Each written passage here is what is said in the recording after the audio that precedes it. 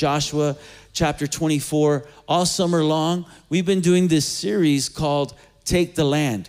Take the Land, based out of the book of Joshua. And Joshua is an amazing man of God, a man of faith. The Bible tells us that Moses would go into the secret place to meet with God, and that he would come out of the tent. He would come out of that place of meeting with God, and he'd go back to talk to the people. But the Bible says that Joshua would stay behind, and he would stay at the door of the temple, the door of the tent, right there, the entryway, and that he would stay and linger in the presence of God.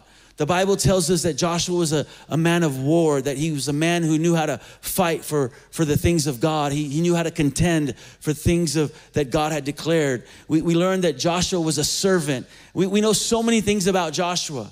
And now Joshua, in the beginning of the book of Joshua, we learned that it's his time. It's his time to lead. I want to speak to our graduates for just a moment. That you've studied for 52 weeks. You've come to the class. You've done all the work. The school, our leaders, our disciples, that there comes a moment when it has to go from the paper to your life. That it can't just be information, but you have to walk in the revelation of who God is, amen? That as a leader, you've been given influence, and the influence is not for you to sit back and watch things happen, but it's so that you can use that influence, amen, to make things happen for the kingdom of God, amen? And so Joshua here in Joshua 24, he's at the end of his life. He's at the end of battles. It's been a season of war. It's been a season of conquest. It's been a season of just pursuing after the things of God. And he's in a beautiful place right now because he's nearing the end of his life. And he has the opportunity to look back and to see what God has done. But he also has the opportunity to see what God is doing in his present. But he has an opportunity to look forward. And I believe that that's a healthy way of living, to look back and to be grateful for what God has done, amen? But to understand that what God did yesterday, that he can do today and even do greater things, amen? And to appreciate what God is doing today. And then to look forward and to say, but there are greater days. Come on, somebody say greater days. There are greater days ahead. And so he comes to this portion of scripture, and it's like his final declaration. And I want us to see these verses in Joshua 24, verse 14 and 15. And if you've been in the church for a while, you may have heard some of these phrases. If you haven't heard these phrases, you're going to become familiar with them as I preach on them today. But in honor of God's word, can we stand today? And we're going to read two verses. We're going to pray, and we're going to get into it. And it says this: so fear the Lord and serve him wholeheartedly. Put away forever the idols your ancestors worshiped when they lived beyond the Euphrates River and in Egypt. Serve the Lord alone. Say that with me. Serve the Lord alone. One more time. Serve the Lord alone. But if you refuse to serve the Lord, then choose today whom you will serve. Would you prefer the God your ancestors served beyond the Euphrates, or will it be the gods of the Amorites in whose land you now live? But as for me and my family, come on, say that with me. But as for me and my family, finish it, we will serve the Lord. Somebody give God a praise today like you're going to serve the Lord, amen? Let's pray. God, over these next few moments, speak to our hearts. Lord, we want to hear from you. Everything that you have for us, Lord, it's in the name of Jesus Christ we pray. And everyone says, amen. You may be seated today. It's a powerful statement. He's at the end of his life. He's at the end of his life. And Joshua is no longer thinking about and dreaming about what God has promised him. He's actually walking in what God has promised him. He's seeing it, he's tasting it, he's touching it. He has possession of what God has given him. I want you to think about that for just a moment. There are moments in our lives, for those of us who have put our faith in Christ, there are moments in our lives where God makes us a promise, that he reveals something to us, that he promises something to us. Maybe that's revealed through the word. Maybe he downloads something into our spirit. Maybe it's something that we hear. Maybe in our prayer time, God comes to us and he says, here's a promise that I'm making you.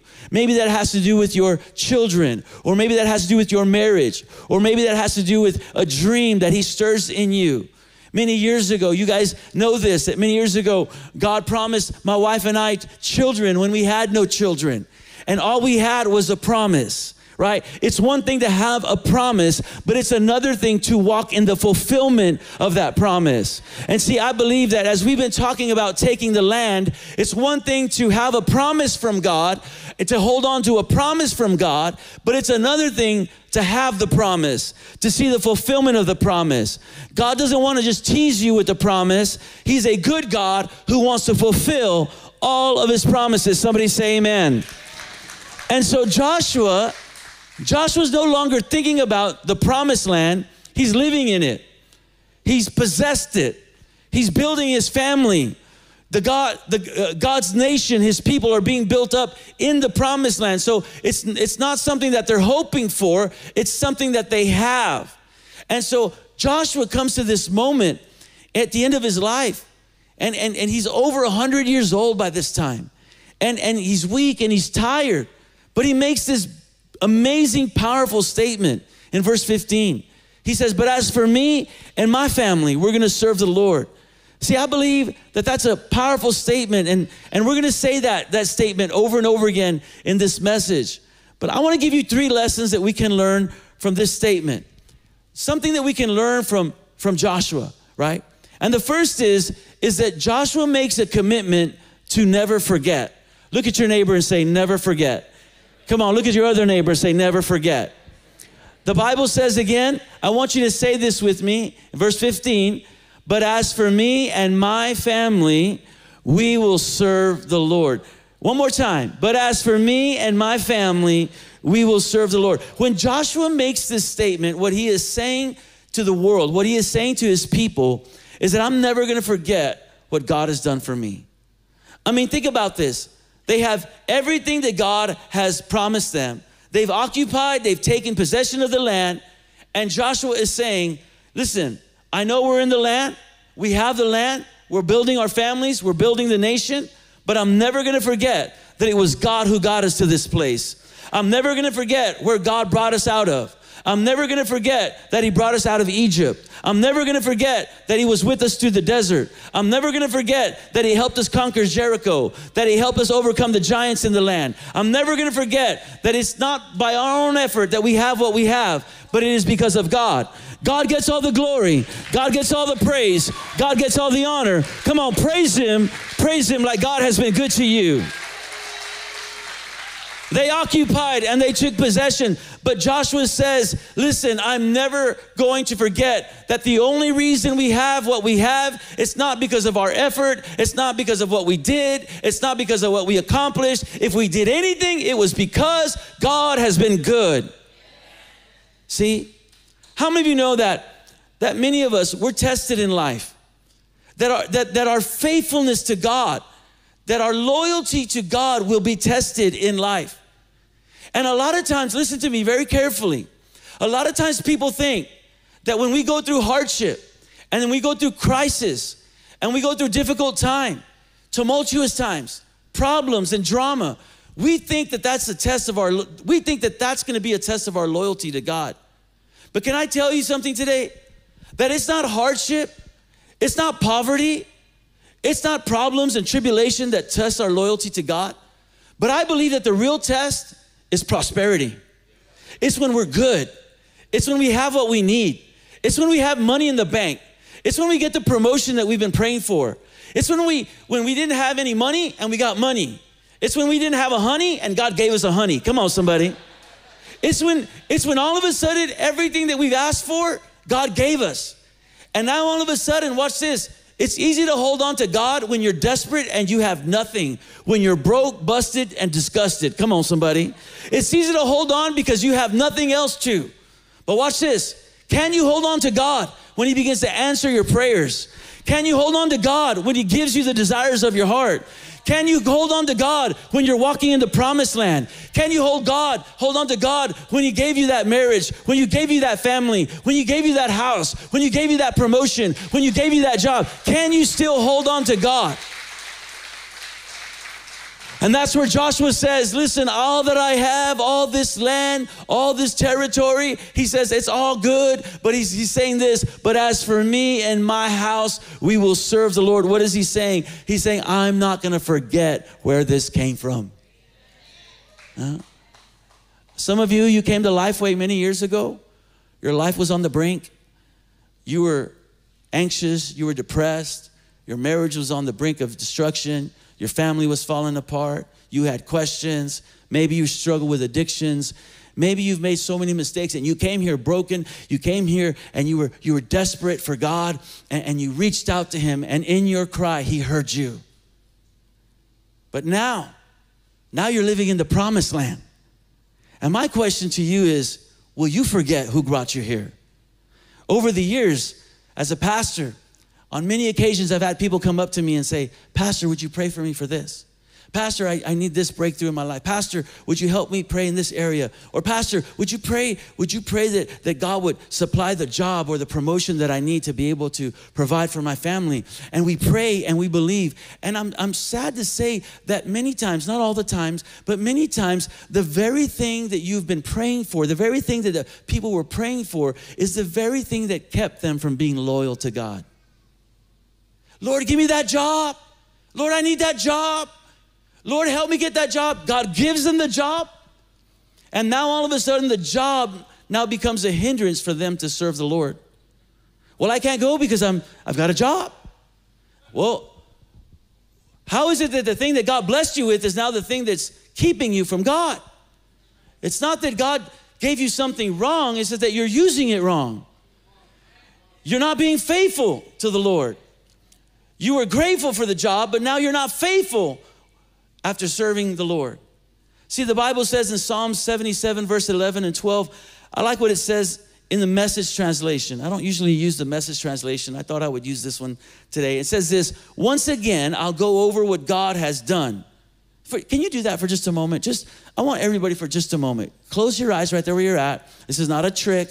No one's looking through your wallet or your purse right now, ladies, amen? But for just a moment, close your eyes for just a moment. And for a couple of seconds, think about what God has done for you. Think about how good he's been to you. Think about how he loves you. All right? Watch this. Once again, look at me. I'll go over what God has done, lay out on the table the ancient wonders, and I'll ponder all the things you've accomplished and give a long, loving look at your acts. Think about it for just a moment. If you could go to your dining room table and begin to spread out sheets of paper and be able to write down all the things that God has done for you, could you ever stop? I know I couldn't. I know I would probably be there for days. And then once I finish, I'd probably be reminded of something else. The Bible says, once again, I'll go over what God has done and give a long look, a long loving look at your acts. See, a lot of times, instead of focusing on what God has done and remembering that it is God who did that for us, we tend to take the credit, don't we? Well, I worked so hard for this job and for this promotion, and I put in the extra hours, and I went to school and I studied, and I'm the one who got that master's degree, and I'm the one who got that doctor's degree, and I'm the one who pressed in, and I'm the one who put in the overtime. And I would say this, who's the one who gave you the strength? Who's the one who opened the door? Who's the one who gave you that opportunity? Who's the one who gave you that gift? Who's the one who stirred that desire in you? Who was the one who helped you when you couldn't go on anymore, but God kept on pushing you, amen? Who's the one who never left you or forsaked you, amen? Who's the one who was always there in the good and the bad? Never forget. The Bible says in Psalms 103, verse 105, it says, let all that I am praise the Lord with my whole heart. I will praise his holy name. Let all that I am praise the Lord. Here it is. May I never forget. Say that with me. May I never forget the good things he has done for me. If God has been good to you, if God has been good to your marriage, if God has been good to your family, to your finances, to your life, if God has been good to this church, I want you for the next 15 seconds, give God a praise like he's been good to you, amen? Come on, praise him, for the Lord is good. I said, for the Lord is good, and his mercy endures forever. Let everything that has breath praise the Lord. Never forget. We can't forget, church. Students, we can't forget. We can't forget what God has done, what God has put us through. We can't forget the lessons that he has taught us. We can't forget how he saved us. As I look at some of you here today, I know some of the hardships that you've had to go through. I know that even in this season of discipleship and leadership, some of you had life happen to you. You were blindsided. You were hit on every side. You were pressed. You were crushed, but you stayed faithful. You stayed loyal. God was with you. God is faithful. Never forget that it's he who helped you finish this. Amen. Never forget. Here's point number 2. He says this, when he says, this statement, as for me and my family, we're serve the Lord. What he's saying is this, I'm going to finish strong. I'm going to finish strong. He says, I was strong when I served Moses. I was strong when I walked through the desert. I was strong when I crossed over into the promised land. I was strong when I led the armies into battle. And now here I'm at the end of my life. I'm old, I'm older, I'm wiser, maybe a little slower. Maybe don't have the strength that I had when I was younger. But you know what? I'm going to finish strong. I want us to read that verse again. Verse 15. It says, with me, but as for me and my family, we will serve the Lord. Joshua's at the end of his life. He's at the end of his life, but he's determined to finish strong. He started strong, but he's going to finish stronger. Amen? He's not going to flake out at the end. He's not going to flake out toward the end of his life. So here we are at the end of July. How many of you remember when it was January 1st? Here we are 7 months later. I can't believe this. We're less than 5 months to Christmas. Hello, somebody. Less than 5 months to Christmas, and we're gonna blink, and it's gonna be it's gonna be September, and we're gonna blink, it's gonna be October, and we're gonna blink again, and you're gonna be inviting me to your Thanksgiving dinner, amen? And blink, and you're gonna be giving me a Christmas present, hallelujah. And we're gonna blink, and it's gonna be 2025. And so I thank God for what he's done at Lifeway Church in the last 7 months. 7 months ago, you guys were parking in a temporary parking lot on the other side of the property. 7 months ago, here at the church, the property had trenches all over the place. There was dirt everywhere. 7 months ago, we were meeting in the little building across. I walk in that building now, and I wonder how in the world did we sit 140 people in there? I don't know. I don't know how we had 3 services, 8:30, 10:30, 12:30, but we made it happen. I don't know how we got into this place. I don't know how we raised the money to be able to get into this place. All I know is that God has done amazing things. Can I give God praise? Amen. But I want you to know something, that the next 5 months are going to be a lot greater than the first 7 months. You want to know why? Because I'm believing God for greater things. I believe that what's ahead of us is greater than what's behind us. And I've determined in my heart that I'm going to finish stronger than how I started. I've told this story, and maybe you've heard this story, maybe you haven't. But many years ago, before I was married and growing up with my father and my mom, we had a guest evangelist one time come preach at our church. And the guest evangelist came, and he stayed at one of our members' house, and they had a room, and he stayed in the room. And this guest evangelist, he had a hobby. I particularly do not like this hobby. I think it's horrible, but hey, it helps people, right? He likes to jog. Come on, somebody, amen? And I had a friend of mine who got hurt. He hurt himself jogging, and that's why I don't jog. I don't want to hurt myself, amen? Praise the Lord. But this gentleman, he liked to jog, and he liked to jog a lot. He would go running in the morning, jogging in the morning. He'd go 5, 7, 8, 10 miles. So the host that was hosting him, he was like one of those macho guys. You know what I mean? Macho, I could do anything, and he's just like a macho guy. So he told the evangelist, he says, what are you doing? He goes, I'm going to go jogging. He goes, I can jog too. And he goes, okay, well, let's go jog. And so they went out there to a place to start jogging, and the guy from the church, I mean, he didn't understand the difference between jogging and sprinting, right? So the evangelist started jogging, and when the guy from our church started running, he was like sprinting, like a bat out of Hades. Come on, somebody, amen? He like, shoo. And so the evangelist said, either this guy is really good or he's really foolish. And so the guy kept on jogging, and not even a half a mile later, the guy's keeled over, And he's like sucking wind, he's throwing up, right? Because he wasn't ready for the job. See, don't tell me how well you started, tell me how well you finish. Anybody can run fast the first 6 feet. Anybody can run fast the first couple of, blocks, but can you finish strong? See? Strong in this year, strong in prayer, strong in the word, strong in your praise and worship, strong in service, strong in your giving, strong in sharing your testimony, your story with others, strong in your faith, strong in your marriage or in your family. Are you willing to finish this year strong? And say, well, Pastor, what do I have to do? Well, you have to do the same thing that Joshua did. And what did he do? He made a choice. He says, today I'm choosing that as for me and my family, we're going to serve the Lord. That, hey, I'm choosing. I'm making a decision. You know what I've noticed is that when you decide to do something, when someone decides this is what I'm going to do, they end up doing it. There's never an excuse. There's never a reason why not to do it. But when you make a decision, you are so focused and you say, I'm going to do this, and you follow through with it. Now watch this. You have to make a decision today that I'm going to finish this year out strong. I'm not going to flake out. I'm not going to whimper. I'm going to go strong. Can I get an amen? You have to know this too, that as you begin to move forward, the enemy will try to distract you. He'll try to get you off course. This is why the Bible says in 1 Peter chapter 5, verse 8 and 9, it says, stay alert. In other words, he says, watch out. Come on, look at your neighbor and say, watch out. Come on. Come on. Give him a good little tap on the shoulder. Say, watch out.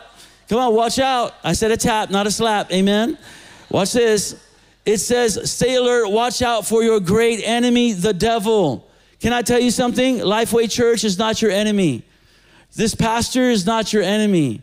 The worship team is not your enemy.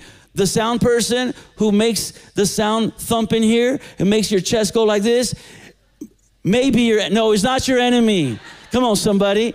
We are not your enemy. Your in-laws are not your enemy. The life group leader who's been trying to get you to go to a life group is not your enemy.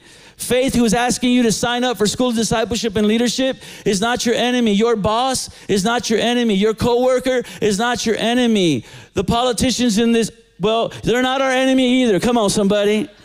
You want to know who the enemy of your soul is? It's none other than Lucifer.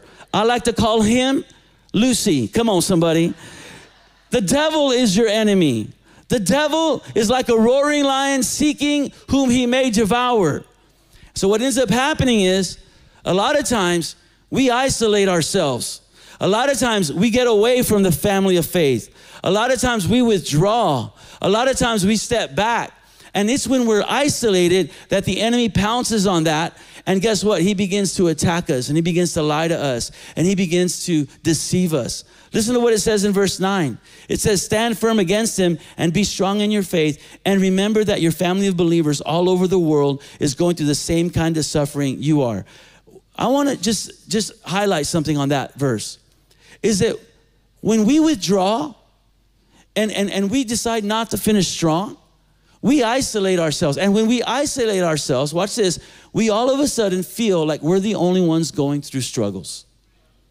Have you ever felt that way? Like you get away from the family of faith. You for whatever reason, you've drifted away from faith and you haven't been to church in 8 weeks. And all of a sudden you're like, well, nobody's called me. And nobody knows what I'm going through. And nobody knows my struggles. And all of a sudden you start singing, nobody knows the trouble I've seen. And all of a sudden, you throw a little pity party because you feel all alone. But wait a minute, how did you get there? No one pushed you away. No one told you to step away. No one said, get away from me. No, you decided to isolate yourself. You decided to pull back. And in that isolation, the enemy capitalizes on it, pounces on you, deceives you, and then all of a sudden you fall into this rut, into this place where nobody else is struggling like me. That's the biggest lie. Join the club. The problem is that you decided to do it on your own, and guess what? In the family of faith, we decided to rely on each other. Well, it's because nobody knows. Well, how can they know if you never tell them? Well, it's because I don't know anybody. That's why we have life groups. Well, I don't need a life group. Well, then stay alone. Come on. We got life groups. Life groups are necessary so that you can get connected and so that people can pray with you and love you and hold you accountable and be there for you in your struggles. But if you don't get connected to one, don't complain when the care and the fellowship isn't happening in your life because you've decided that you don't need it. It starts with a decision. You say, well, I haven't done life groups this year. We still got 5 months. And by the way, you can start this week. See, here's the third and last point. I'm not going to hit that one anymore, all right? Just going to leave that one alone. Here's the third one. What I love is that Joshua says, and he makes this commitment that I'm not going to do faith alone. He said, I'm not going to do faith alone. Let's read that verse one more time. But as for me and my family, we will. Okay. You see, one of the challenges I grew up as a pastor's child. My father was a pastor. I grew up in the church. I don't know anything but the church, okay? I've been going to church since I was probably born, right? So every Sunday I'm at church for the most part. One of the challenges of a pastor is this, and I saw this with my father and my mother, but it's also myself. Listen, is that as pastors, we try to be there for everybody else. We try to be there for all the hurting and the broken when sometimes we neglect the ones who are hurting and broken in our own home. I'm just being honest. It's not intentional. It's not because we're bad parents or I'm a bad pastor or anything like that, or my dad didn't do his due diligence. No. It's not that. It's that we're so busy helping others and loving others and doing ministry that we sometimes forget as pastors that my number one ministry is not to Lifeway Church. My number one ministry is not even my children. My number one ministry is my wife. My second ministry is my children. And the third ministry is all of y'all. I love all y'all, just not more than my children and my wife. You wouldn't want a pastor who neglects his wife. You wouldn't want a pastor who ignores his kids. You need a pastor, I say this in humility, who models what it is to be a good husband and to be a good father. Not a perfect one, because Lord knows I'm not perfect. You can ask my children and you can ask my wife, don't say too much. But I am being perfected and I am being made in the image of God, in the Christ, And guess what? I'm being more Christ-like and I'm trying to do my best to make sure that I'm not doing this thing called faith alone. That what does it profit that I preach in Buckeye every weekend? What does it profit that I win all these people to Jesus? Praise God for the honor and glory of God. What does it profit that I preach to the nations of the earth? What does it profit that this stream is going out and touching so many people? What is it all that profit if my kids want nothing to do with me and my wife isn't very happy with me? I've decided that my number one ministry is my wife, that my number two ministry is my children, and that my number three ministry is this. Now, I work hard for this. I pray for this. I weep for this. I intercede for this, the way I do that for my family. But what I'm wanting to get to you today is I want to talk for just a moment as we get ready to close here to all the moms and dads in this place. And I don't care if it's a traditional family. What's a traditional family? It's a family that's the same father and mother for all the kids. In other words, mom and dad got married and they have, like Rosie and I, we got 4 kids and 2 dogs and a cat. Come on, somebody. That's a traditional family. A blended family is what? Is when the husband brings in kids from a previous relationship and the wife brings in kids from a previous relationship, and now all of a sudden there's a stepmom, stepfather, stepchildren. That's a blended family. This is not a family lesson, by the way. Then you have a single parent family. You have a mom raising her kids, or you have a father raising the children. That's a single parent. Regardless of what family you have today, I do know this, is that God ordained moms and dads to be the leader of their homes. I know this too, that God never ordained the kids to be the leaders. Come on, someone say amen. So y'all are brave in here, amen. But you can get out in the parking lot and you're like, where do you want to go, sweetie? Wait a minute. Oh, I thought you were the leader. Huh? Like everything revolves around the kids. Your schedule around the kids. The kids decide where you're going to go on vacation. The kids decide where you're going to go eat. The kids decide as they get older if they're supposed to go to church or not. Then you wonder when they get into their teenagers why they fight you so much and they get so stubborn. It's because you let them be like that since they were children. And now they're 14 and 15 and you say, come on, we're going to church. I don't feel like going to church. And you don't want to fight that battle, so you let them make their own choices. And then you wonder why they're ruined when they're 20 and 21 years old. And you're at church, oh, pastor, pray for it. You should have been doing that when they were 2 and 3. And it's never too late to start, please. It's never too late to start. Come on. But you're going to have to be the leader, not the follower. Let me say it in Spanish. Tus hijos no te mandan. Some of the Spanish people are like, Hallelujah, gloria a Dios, pastor. In other words, your kids don't tell you what to do. You are the leader. God designed you to be the leader. God said you are the one in charge of this home. You are the leader. Come on, somebody say amen. Some of you don't like what I'm saying right now, but it's the truth.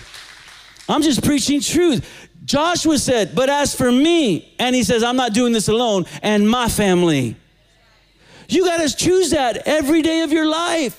You got to choose that on Sundays. And by the way, every day of your life, you need to, like you say, well, pastor, it's because there's a lot of drama before we get to Sundays, and I just don't want the drama. That's why you got to come against the drama on Monday and on Tuesday and on Wednesday and Thursday and Friday and Saturday. And then on Saturday, you say, get your clothes ready, get everything ready, because in the morning, we're going to get up, because as for me and my family, we're going to serve the Lord. But I don't want to go. Oh, you're going to go. If you want to eat tomorrow, you're going. You want a snack? You're going. Like all of a sudden, you've got a tyrant at the age of 5 years old. They're acting like a dictator in the house. Like they're the ones in charge. And you're at their mercy. But as for me and my family, we're going to serve the Lord. And listen, I fully understand. Look, as a pastor, my kids aren't perfect. I've said this, and I'm not perfect. And there's many a times that I've had to go to them because I've made some mistakes. I've done things I shouldn't have done. I maybe responded in ways that I shouldn't have responded. I've told my son Micah and Jared and my daughters Georgiana and Faith, there's many times where I have done something, and afterwards I'm like, I feel the conviction of the Holy Spirit, and I say, you know what? I shouldn't have said that. I shouldn't have responded that way. I'm sorry. But that doesn't mean that I'm not the leader. It just means that I can humble myself when I make mistakes. Don't do faith alone. Some of you need to make that choice. Hey, you know what? The rest of this year, as for me and my family, we're going to serve the Lord. As for me and my family, we're going to go to school discipleship. As for me and my family, we're going to go to that night of worship. As for me and my family, we're going to go to prayer. Come on, as for me and my family, we're going to serve the Lord. Come on, somebody praise God like you're going to serve the Lord. Amen? All right. Worship team, come on up. Come on, we're going to close right now. Has this been good? Has this been blessing you today? Amen? All right. At least clap, fake it, all right, if it has been blessing you. No, it's been good. I want to close with this verse in Joshua 24, verse 31. In fact, everyone stand with me, because if you don't stand, I'm going to keep on preaching. It says, Joshua 24, verse 31, it says this: the people of Israel served the Lord throughout the lifetime of Joshua and of the elders who outlived him.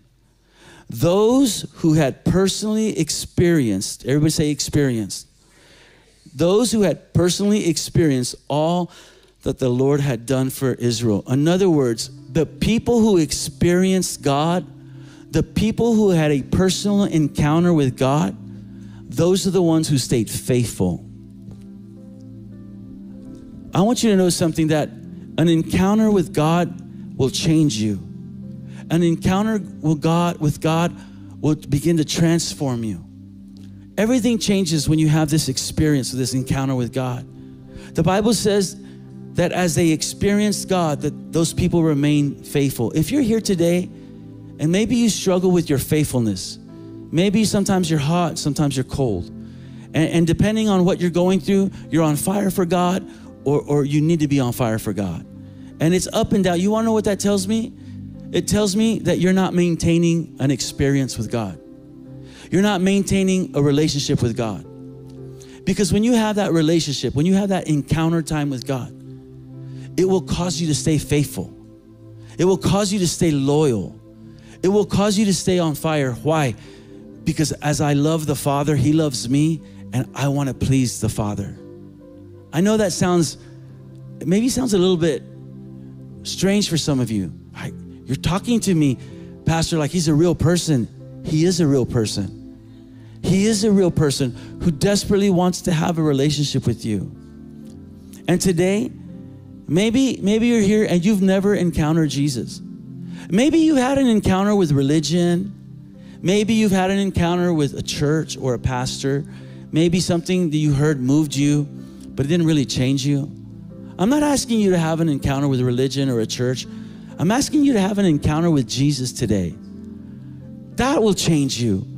That will take you from death to life, from darkness to light, from hopeless to hopeful, from sinner to forgiven.